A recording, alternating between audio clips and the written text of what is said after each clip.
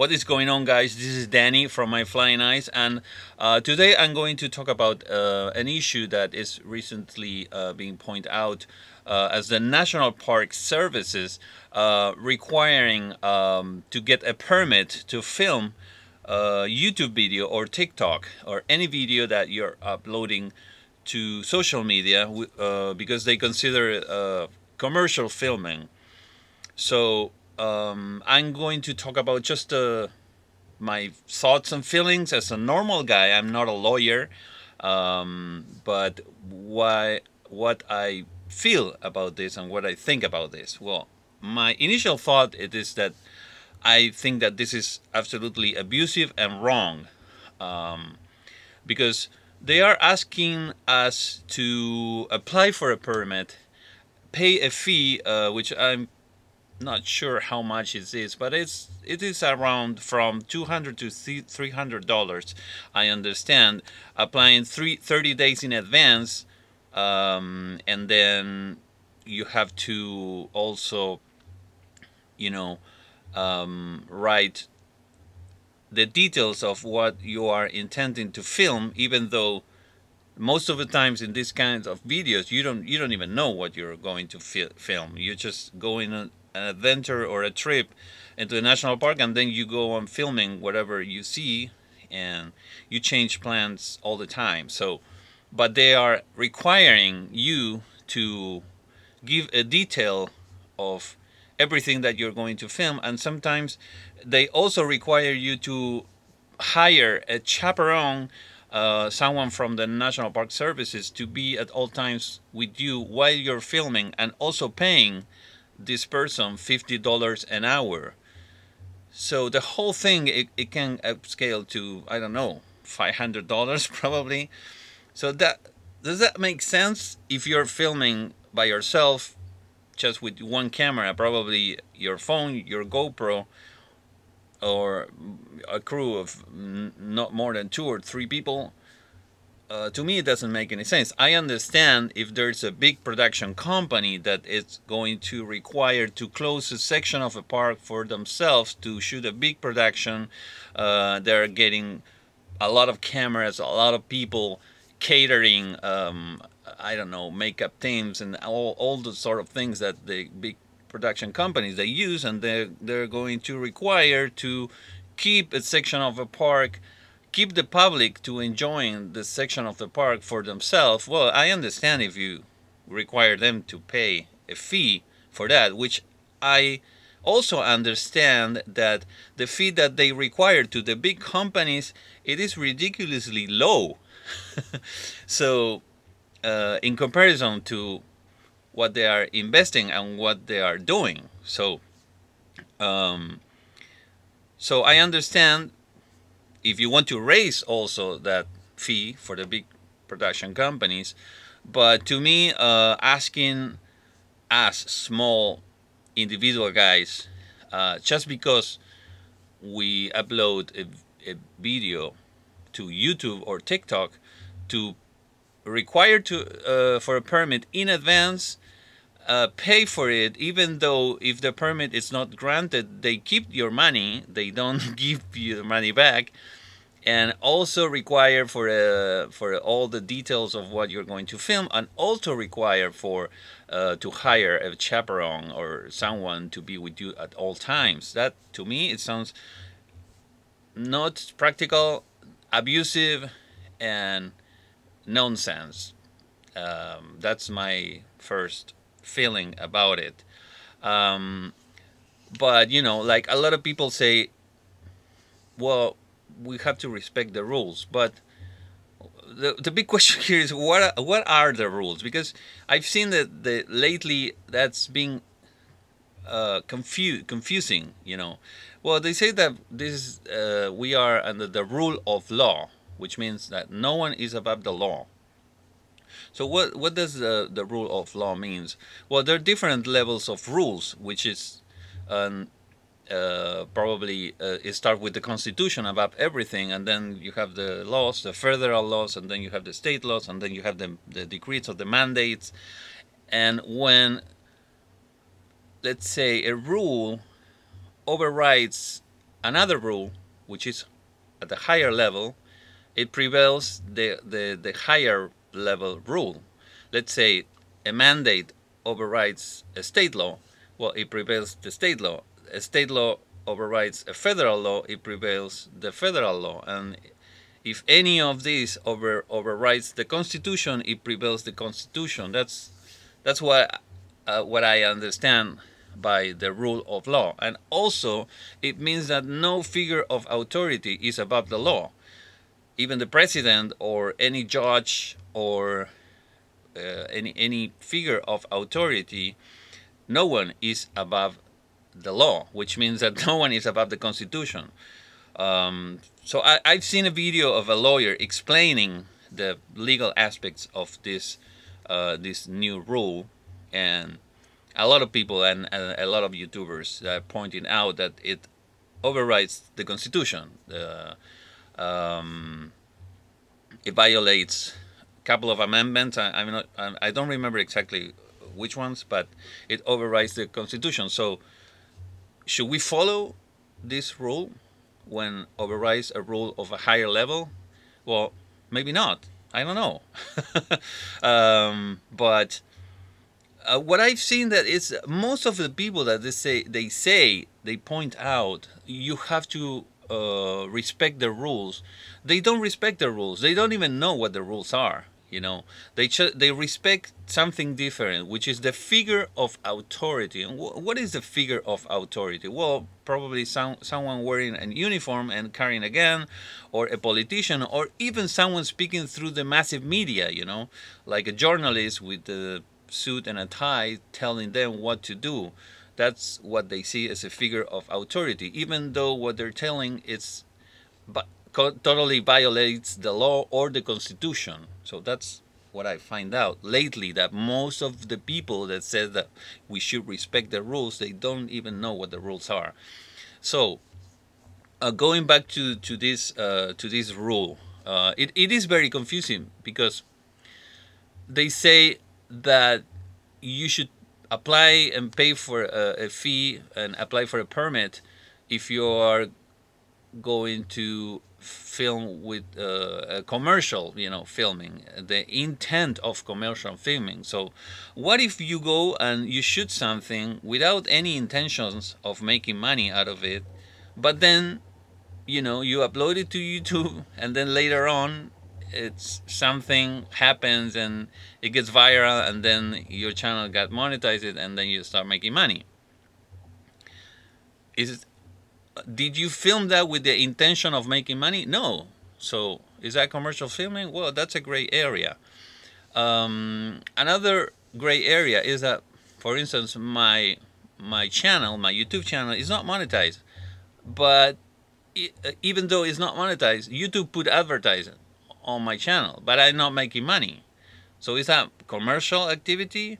Well, for them probably yes, because YouTube is making money, but not me. So how comes I'm involved in a commercial activity when I'm not making money? So should they fine me? I don't think so. If YouTube is making money, okay, go and charge YouTube, not me.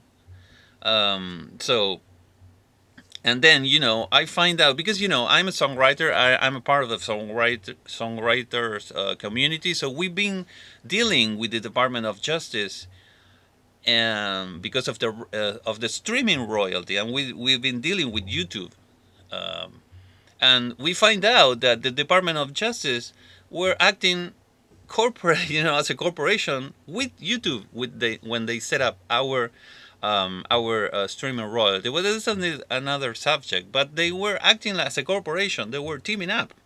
We actually ended up suing the Department of Justice because of this, because of the conflict of interest. Well, that's how ridiculous these things are. But I'm not getting into that. Let's go back to the National Park Service. Let's not forget that this is service, requiring for a permit.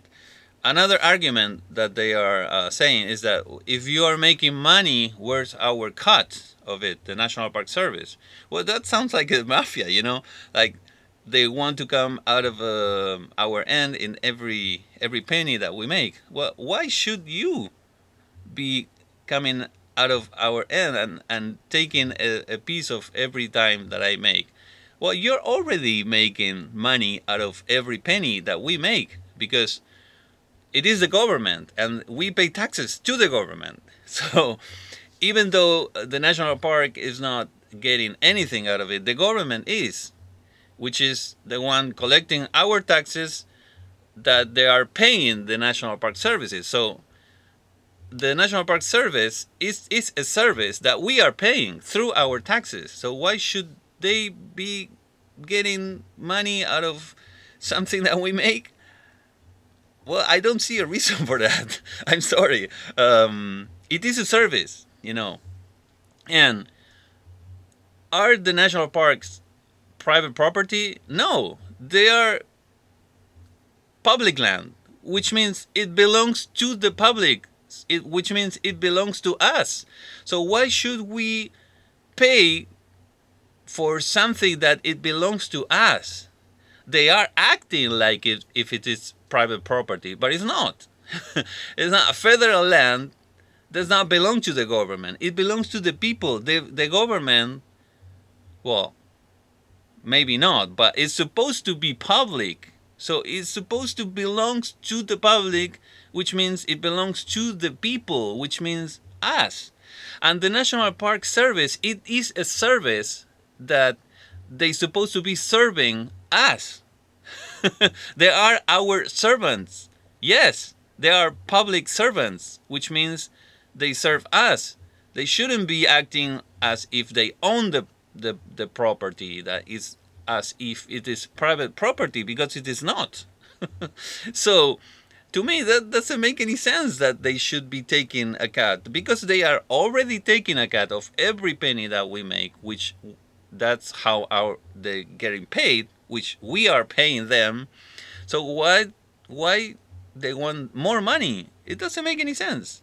And because they are already getting money, because they are charging a cover to get into the park. You know, I pay the $80 annual fee to get into the national parks. So, and another thing that I want to point out, it's a confusion. You know, this will bring a lot of confusion. Why? Because most of the stuff that I shoot, most of the footage that I shoot in national parks, I haven't posted yet. You know, I haven't had the time to edit a lot of the videos that I shoot in national parks. So what if I start editing and posting those videos, which I'm going to do right now, even though, you know, probably I wasn't planning to do. And then they come after my channel and they say, well, you post a video of Death Valley National Park, let's say, and you haven't applied for the permit. And they say, well, I shoot all of that before the rule was in place. So how are they going to act and, you know, react to me? How is that going to work? So then they're going to ask me to prove it in court. How, you know, so then I have to go all out of my way to prove, or they have to prove that I shoot it after the rules. I don't know. I'm not a lawyer again, but how is that going to work? Let's say you shoot something now, and then you can say, well, I shoot it before the rule was in place. So how is that going to work? It's confusing, and it's kind of like not practical. So I've seen a lot of YouTubers that they came out with this practical and easy solution of making the fee more affordable and more easy to get. The permit, I mean the permit and the fee. Let's say when you enter the park, you say, okay, I want to film a video, vacation video, whatever, and they say, okay, yes, pay $50, and here's the permit, and here is whatever, a map or whatever. You know, they have to give you something if you're paying. So they a lot of YouTubers, I've seen that they point out this as the easy solution. Well, I think it's plain wrong, because maybe the ultimate goal of them was to settle into that easy solution. So then they start asking for something that is ridiculous and abusive and not practical and tyrannical, let's say. So then when they settle into this easy solution, you feel good because you get something out of a fight, let's say. But they're still getting your money when they shouldn't. So I don't think that we should pay anything because the land belongs to us. It is our land. It is public land. And the government is already getting a cut on everything that we make. And then it is not, in my case, it's not commercial. And we are not requiring to alter in any way the normal functioning of the park. So why should we paying? It doesn't make any sense. So I don't know. This is my feeling. I strongly advise to don't pay anything, and also because our videos are helping the park, because are getting more people into the park, if that is what they want. But maybe they don't want more people into the park. In fact, maybe what they want with this is to restrict access to nature and the parks. Otherwise, it doesn't make any sense to me what they're doing. Well, a lot of things doesn't make sense lately to me when it comes to the government. I don't want to get into that, but this is the government acting as if it is not public, if it is a private corporation. With some people that it's in natural law, they say that this is the reality of things, that the government is not public anymore, and it is a corporation. Well, I don't know. I don't want to get into that. That's a very controversial issue, the natural law thing. But to me, this fee that and the permit that they're requiring us to get is absolutely ridiculous. It is abusive. I don't like to be abused by anyone. It sounds to me, it sounds like the mafia. Like, I got the gun, I get to set whatever I want, and you have to give me your money. To me, it sounds like that. Okay, guys, this is all. I hope you point out what you feel about this. What are your thoughts? And I wish that more people do videos like this and point out, because if they see a massive reaction, they probably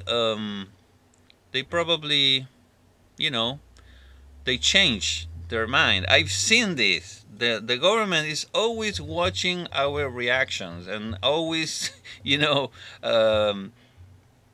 analyzing how much they can go, how far they can go, in this case on our pockets.